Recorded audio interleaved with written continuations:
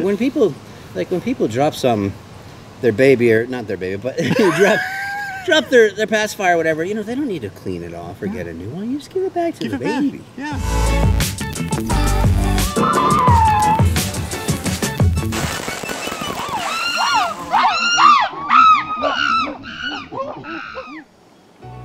I completely suck at growing grass. I've been trying to grow grass for 8 years, and at some points I've had it, but it never lasts long, and I kill it, and it gets burned out. Or I go on vacation and I'm not here to water it, and it gets fried. Yeah. This is why we're doing this. My grass looks like ass. So I hired Ryan from Pleasantwood Landscaping to do the hard part, to be honest with you. Very, very happy with him. I'm going to link his info in the description if you happen to be in the southern New Hampshire area. Definitely worth a phone call. But he laid it out, did a great job designing the system, and was just real smart about, you know, where we put the resources. So couldn't be happier with him. And now I just needed to get the supply lines ready and do my end of the plumbing end to get him some fresh water to work with. So what I have now is a bit of a mess. You'll see we got the main line coming off the pressure tank here, and what this basically does is accumulate water from your well, and there's a baffle in the center of this, and it uses air on the top side. That gets compressed, and that allows you to keep a nice steady pressure and doesn't cause your pump to constantly run. So that flows out through a 3/4 inch line here. That line tees off down at the bottom, comes up, makes a right. So I think what we're going to do is mount everything up on the wall here. So the first step is to do something with this concrete. We got to put a board in place similar to this that just, you know, allows you to move things around a lot easier than trying to drill into concrete every time you need to mount something. So let's start with that.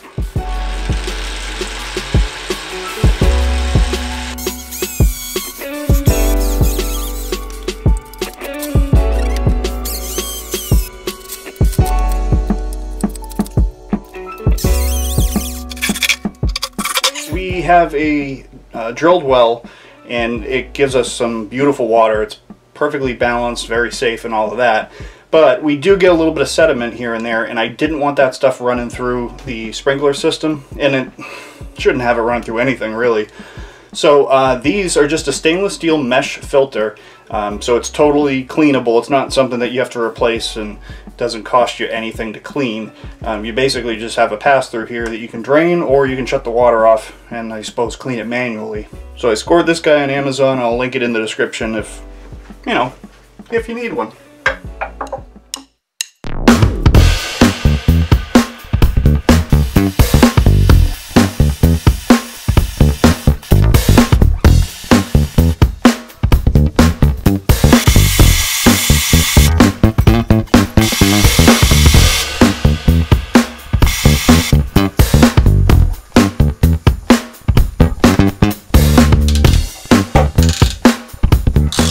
I'm leaving this, I'm doing this on purpose because if down the road we want to change something and put in additional filters here, we always have that room now. And now we're just looping up and we'll start working on our outputs.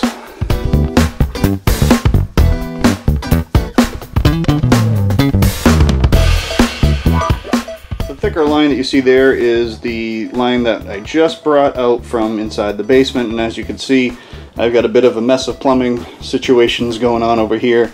Those of you that have been subbed for a long time may remember this video. This was years ago, but that is the current irrigation system that I have, and that does all of the flower beds and actually all of the pots all around the house through that system. We're going to be replacing this just so that it's all on one system and I don't have to deal with two of them when we put in these sprinklers. So for right now, I'm just going to get our main line set up, and that's going to be feeding everything out here. So the hose, as well as the irrigation and the flower beds, is all going to come off that one line because none of that stuff is going to all be running at the same time, so it's fine. So we're going to set that up now.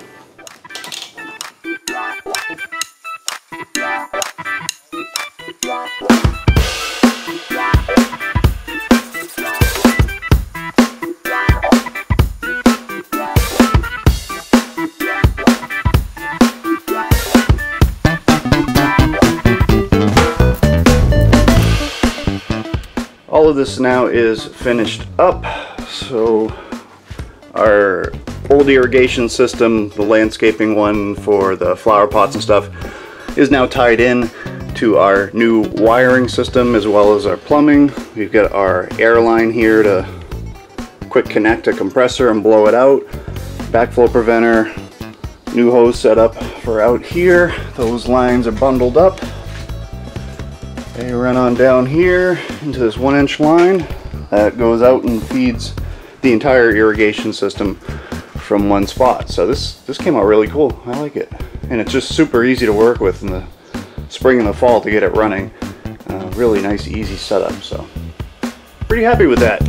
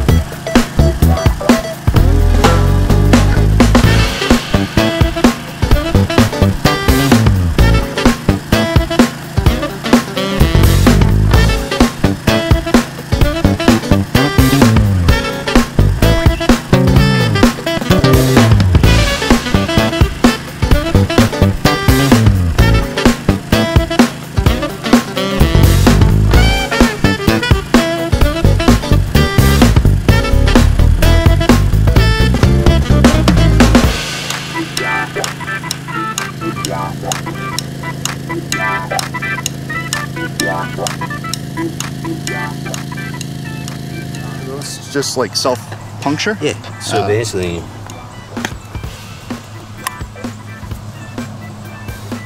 wow. and then it's got the rubber. Okay. And you just screw it on.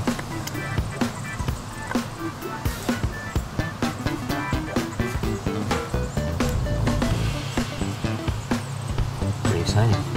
But it's nice. That is, yeah, that's They used to make awesome. ones that were white ones that were saddles that you could screw on.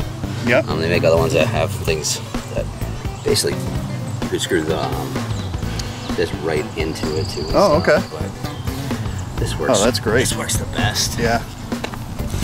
So then these go set to the right.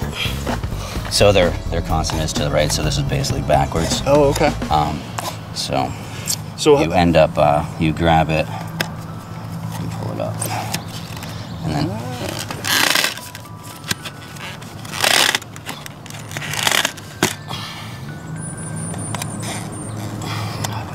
So then your right is your constant, so now I have to go back a little. Okay. And then I just kind of leave it there, and then later on, when the water's running, then we'll do the plus or minus, but that right never moves. Okay. Unless you twist it. I gotcha. So then you're all set. So when you're doing them on a hill like this, do you put them straight or do you put them with the angle of the hill? Angle. With the angle. Yeah. Okay. We'll see how that works. That makes sense. I mean, it's definitely steep over there, but yeah, maybe you have to adjust those a little bit. But this hill here should be fine. Okay. But obviously, as you were saying too, it's like the uphill's gonna have a little less. The downhill's gonna go a little further. Sure, sure. But it is even. The hill's pretty. Yeah. Slow, pretty. It's the same, so everything should be balanced pretty out. Steady. So. Yeah. So then you just kind of. I don't know. You snow blow though, right? I do, but I also blade it as well. All right, yeah, just in case you caught it, but I usually. you stake it. I know where it is. Yeah. And then also, you know how it is when you have to plow that storm. That's it was 60 the day before. Then we got two feet of snow and the ground's soft and it's all mud and you just run off the edge. Usually what I end up doing is cheating too far on this side of the driveway. Yeah, because you want to get it down. And next thing you know, my ass is hanging off and I gotta tow it out. So I'm usually good to do that at least once a year. So you just basically do that 60 more times, right? 60 more times, and then the other ones have the, you know, these. So this just goes on. Just barb fitting, yeah. And yep. You use clamps or? Yeah, the 1 inch. Oh, okay. So yeah, cool. So similar to like a PEX setup. Yep. Yeah. Nice. Yeah, that PEX stuff is great. Oh, it's just so much easier to do stuff. It's funny though, you talk to older people and they don't like it. They don't trust it. No, it's not gonna work. It's not gonna work. It's not gonna work. You know what? I didn't trust it either.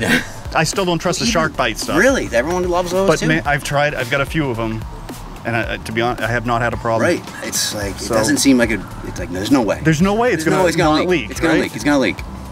I mean, how many times do you sweat a pipe with copper, and that leaks? Right. You know what I mean? So you see this thing, you just slide in, and go, how? There's no way. Yeah. But no. Well, hey, guess what? You don't have to worry about water in the pipe. You don't have to worry about anything. Yeah, exactly. I mean, or lighting your house on fire on a tight. After you left, and you smell something. No, it was just I was doing pipes earlier. It's fine. Still smelling something.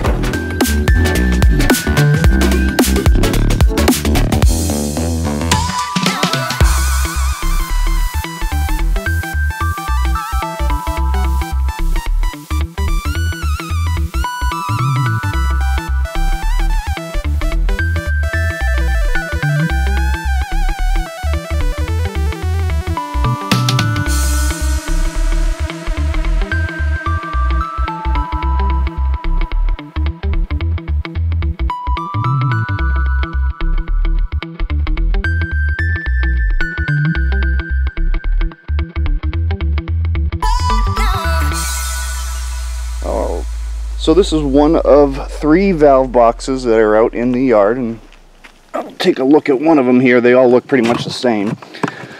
So what we have here is, this is a 3 valve, so this is just my backyard, so we only have 3 systems that run this, and each one of these 3 valves is running 4 heads, although one of them is running 5 heads.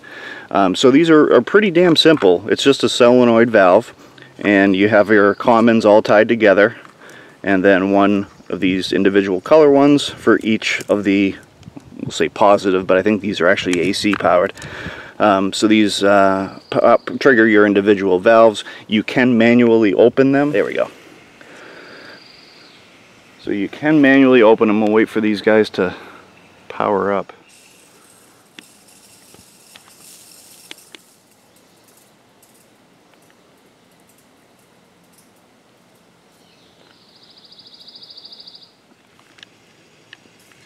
Alright, turn those guys off. So really cool, really cool, easy to service, very simple.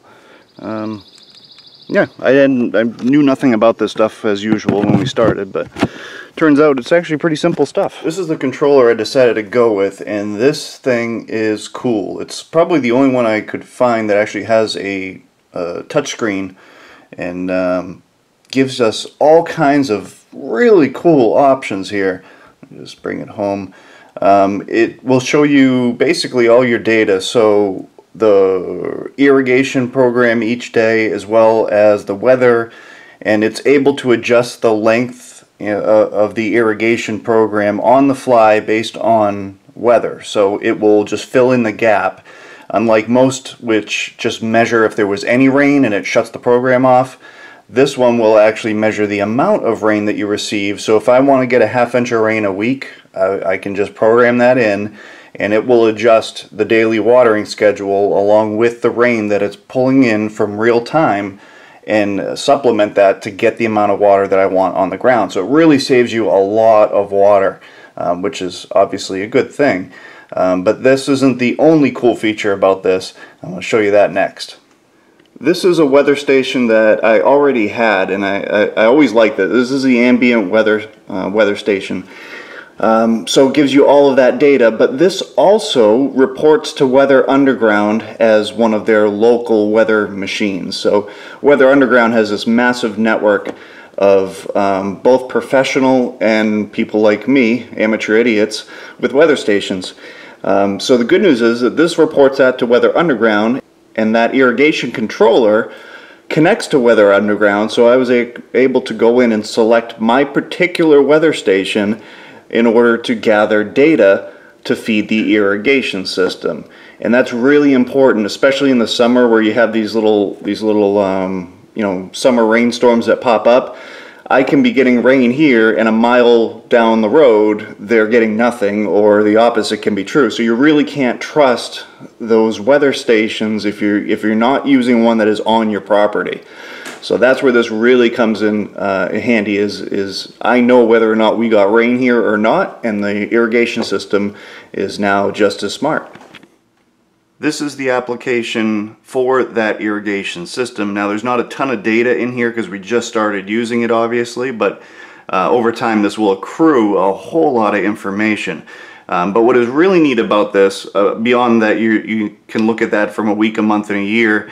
So if we look here, you can see all 12 zones, and it allows you to actually go and take a physical picture of the area so that you know, because I don't remember much, but I can look at a picture and go, oh, that's that part. So it lets you assign a picture to go with each one of your zones, and then from here we can manually, you know, control and trigger these things on and off. We have a schedule, so I just set up one for the summer. I'll probably set up another one for the fall with less requirements on water.